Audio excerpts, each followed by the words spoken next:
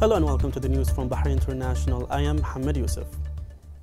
The Interior Minister, General Sheikh Rashid bin Abdullah Al Khalifa, asserted that the establishment of diplomatic ties with Israel comes to protect the supreme interests of the Kingdom of Bahrain. The minister said that the move doesn't mean neglecting the Palestinian cause and the rights of Palestinians, but it reinforces the security of Bahrainis and the solidity of their economy, adding, if Palestine is our Arab cause, then Bahrain is our faithful cause. He affirmed that the kingdom has been standing with the Palestinian cause since the beginning of the Palestine-Israel conflict, and the decision won't clash with Bahrain's stand towards the Arab Peace Initiative and the international decision. He said that after 73 years of the Palestinian cause, the threats have moved to Arab countries, in which their security situations have changed in different ways. He noted that the chances of peace solutions reduced and that the fateful challenges reach the region and cannot be ignored or overlooked. He stressed that the regional situation makes Bahrain deal with ongoing threats for the past years, in which most of them were deterred, adding that it isn't wise to see the threats and wait for them to reach the kingdom, especially if they can be avoided. He continued that Iran has chosen the behavior of imposing domination in many forms, and it is an ongoing threat to our internal security. He added that Bahrain is determined to develop national capabilities and strategies based on strong allies to confront potential threats. Sheikh Rashid said that the kingdom depends on developing its national capabilities on the Gulf and Arab depth and international partnerships, adding that taking similar steps of the UAE isn't a stranger matter, as it affirms the strong historical ties between the two brotherly countries. He said that there is no doubt that cooperation on such a project would reinforce the depth of strategic partnership with the United States that takes Bahrain as the headquarters of its Fifth Fleet Command.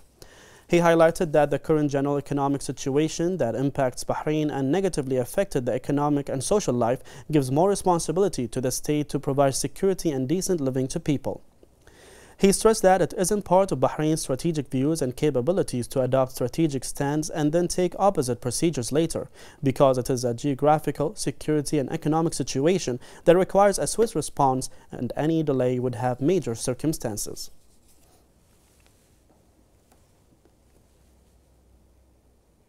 More welcoming statements were issued following the tripartite statement, which included the establishment of full diplomatic relations between Bahrain and Israel. The Grand Mufti of Central Religious Administration of Russian Muslims, Talgat Tajuddin, also congratulated His Majesty King Hamad bin Isa Al Khalifa on the occasion and described this initiative as logical and bold, as peace and understanding must be established in these holy lands. The president of the Institute of Oriental Studies at the Russian Academy of Sciences, Professor Vitaly Nomkin, described Bahrain's declaration of peace with Israel as a sovereign decision, adding that no other country has the right to oppose it. The representative of the Greek Orthodox Patriarchate of Antioch and all the East, Bishop Neven Sikali, praised the courageous initiatives of His Majesty the King to bring peace and harmony in the region and the world, through his policies and projects to establish dialogue and coexistence between states, civilizations, and religions.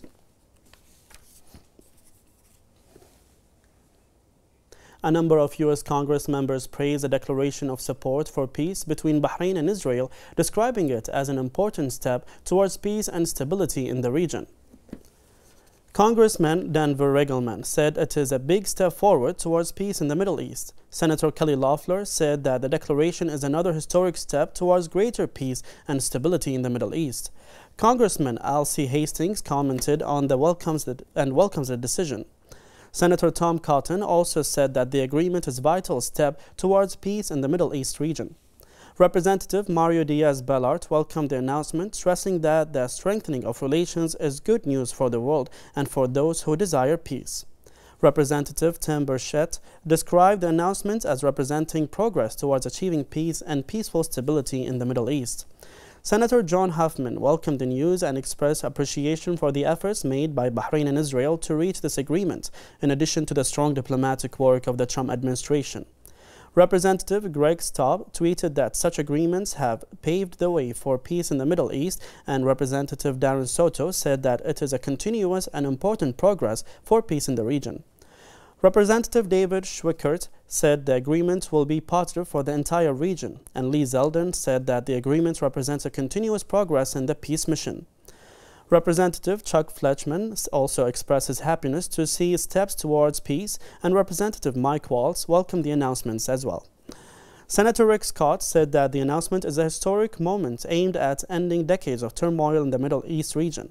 The executive president of the American Jewish Committee, David Harris, said they welcome the changes taking place in the Middle East, which seek more peace, cooperation, and prosperity.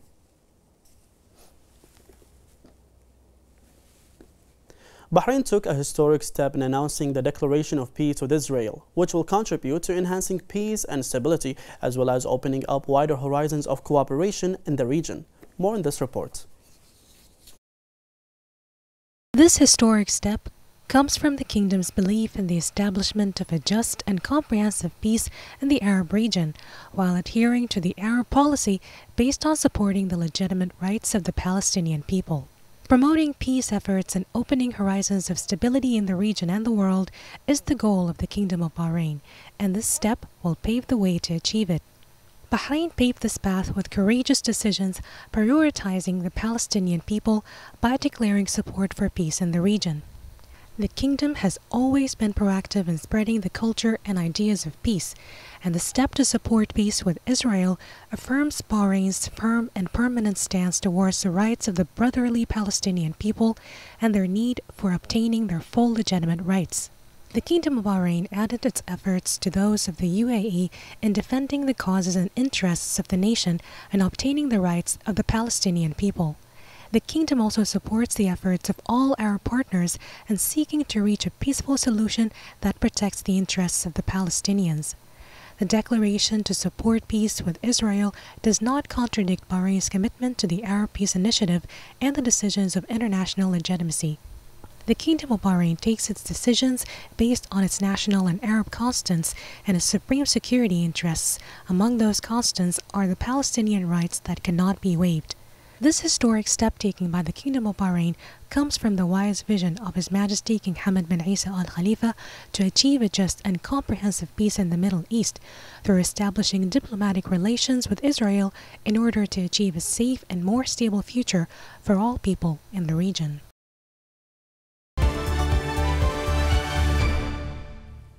The Speaker of the Representatives Council, Fawzia Zainal, stressed that the wise approach of His Majesty King Hamad bin Isa Al Khalifa highlighted the kingdom's pioneering status in a solid democracy, continuous achievements, and clear community partnership in a comprehensive development process.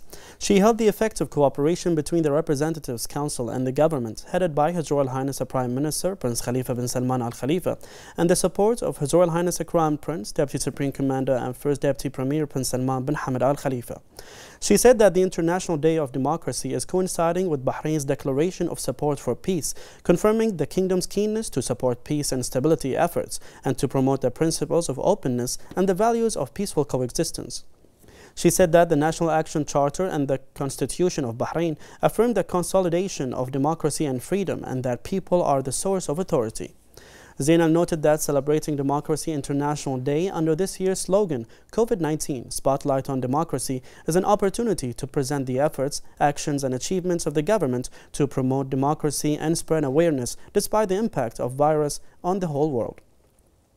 Zainal hailed the great societal contributions of the Supreme Council for Women, headed by Her Royal Highness, wife of His Majesty the King, Princess Sabika bint Ibrahim Al Khalifa, emphasizing on Bahraini women in facing challenges, providing services, and supporting workers in the front lines, in addition to the prominent role of the Royal Humanitarian Foundation, headed by the representative of His Majesty the King for Humanitarian Work and Youth Affairs, His Highness Sheikh Nasser bin Hamad Al Khalifa. The chairman of the Shura Council, Ali Saleh, affirmed that the democratic approach of His Majesty the King is based on a wise vision and a solid foundation. He added that the support of His Majesty the King to the legislative authority has laid the foundation to further advancing the kingdom's democratic achievements. In a statement on the occasion of the International Day for Democracy, Saleh highlighted the directives of His Majesty the King that called for maintaining the march of the kingdom despite the global coronavirus pandemic to both preserve the health and safety of all citizens and residents and maintain the national sustainable development efforts. The Shura chairman valued the adoption of several programs and plans by the government led by His Royal Highness the Prime Minister with the support of His Royal Highness the Crown Prince. He added that the kingdom is celebrating the International Day of Democracy with the world at a time when Team Bahrain, led by His Royal Highness the Crown Prince, is continuing to exert efforts to combat the coronavirus by providing health care to all citizens and residents, which is an integral part of democracy. The Ministry of Health said today that the number of coronavirus cases reached 6,548 with 523 recoveries, 685 registered new cases, and 82 of the new registered cases are expatriates, 570 are contacts of active cases, and 6 are travel-related. The ministry urges everyone to adhere to the rules, follow instructions, and avoid public places when possible.